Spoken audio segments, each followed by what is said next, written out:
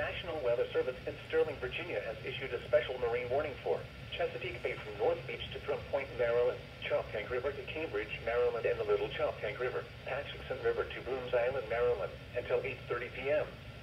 At 6:59 p.m., a severe thunderstorm was located over Brooms Island, moving east at 15 knots.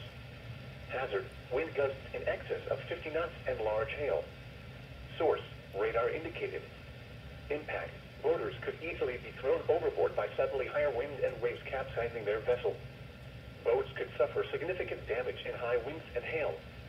Locations impacted include Greenwell State Park, St. Leonard Creek, James Island, Flag Harbor, Calvert Cliffs, Brooms Island, and Taylor's Island. Move to safe harbor until hazardous weather passes.